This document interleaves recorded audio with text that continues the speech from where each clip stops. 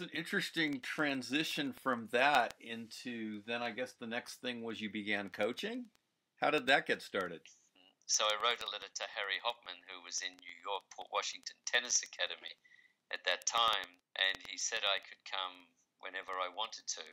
He didn't say that you need a working visa. He just said, just come whenever you want. So I got a tourist visa, went to New York, and I started to work under him. Now, what were some of the lessons that you picked up from Harry Hopman? Actually, his name was Henry Christian Hopman. Okay, all right. But Harry, yes. And the first thing he said, okay, you've got, and he was a great person, and I knew that he was 68 at the time, and I knew that it was a tremendous opportunity. At 20 years old, I just turned 20, I would have 5 years of learning ahead of other people who were playing, and so if they were coming. So I thought that 20 to 25 at least, I'd be learning a lot. What did I learn from him? Well, there are a lot of lessons. The first thing was he said, okay, this is what your salary is. It's $200 a week, and these are the hours that you work. And I said, well, and I calculated it to be $6.25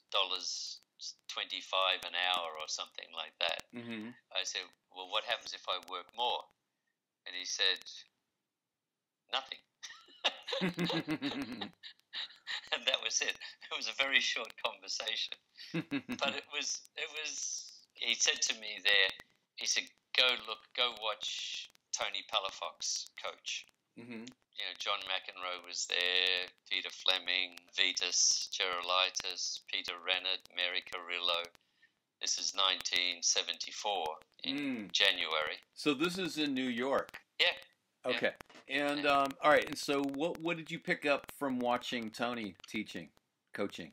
Well, I watched his technique, which was very good, because he was, I think, finals of Wimbledon with Osuna, Rafael Osuna. Just watching him teach and where they hit the ball, you know, they're doing 2-on-1 and things like that. Just watch the drills that they do. Then I was watching, and I call him Mr. Hopman. That was it. Forever. He would come to the court when I had a group, and I started off with the weakest groups, but he would come, pick up the balls while he was doing the drill with the 3 other players. And I would just watch what he was saying, listen to what he was saying, and watch what he was doing, and where he fed the ball, how he was positioning it. Yeah, and just then how he demonstrated to the players what way the technique was. And he would, you know, if it was a backhand volley that they did wrong, he would just, in 1 second, show, okay, the backhand volley's like this, and then he would feed the next ball. Being alert all the time was really important in my learning process. Okay, so would you say that the principle at work there is the simplicity of a quick demonstration and then the expectation that on the next repetition that the player's going to, you know, better approximate that execution? Oh, yes, definitely. And if you made a mistake, he would feed the next ball straight back to where that ball was. Mm-hmm. And then if you missed again, you know, he might say something, but he wouldn't say something straight away. He would just check to see if you were able to execute it properly on the second one. So, or a third one, yeah. That's interesting, and that's something that I've seen Wayne Bryan do with the Bryan brothers and talk about. And so I think that's fascinating because it seems like, you know, that's something where you're trusting the player to make an adjustment and discover their own solution, only intervening if they don't. Right. And he would put the ball in a position where it wasn't impossible to get, but it could be challenging. Mm-hmm. He would feed the ball right on the line. Doesn't matter if it's a sideline or the baseline, a lob. He was very precise, and he was challenging to get the ball, making you believe that you actually had a chance to get it. Quite often, coaches, what they do, and I'd been at Bardmore when I had been travelling, but I came back there, and one of the coaches was in charge of a group of 3, and I was in there, and he was just making the ball ridiculously difficult and fast and things like this, so you had no rhythm.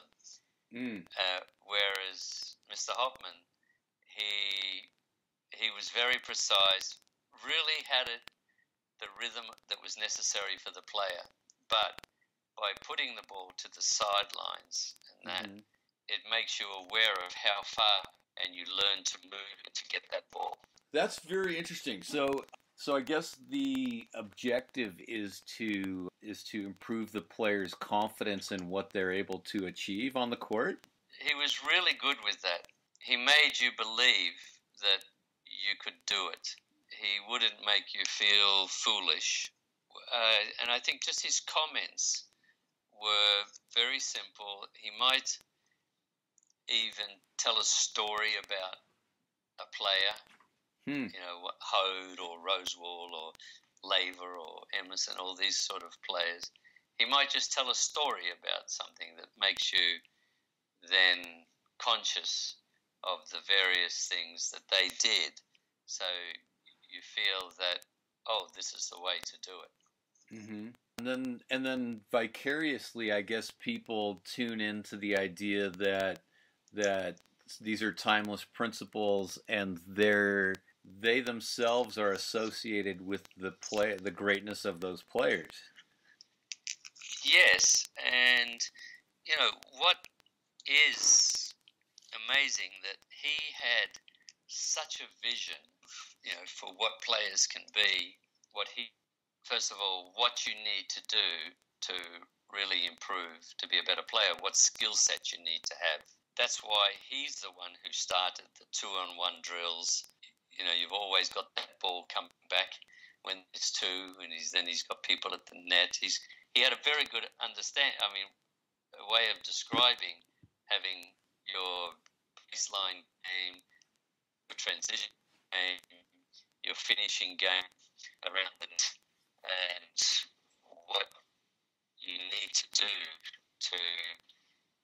so that you have qualities that can finish the point.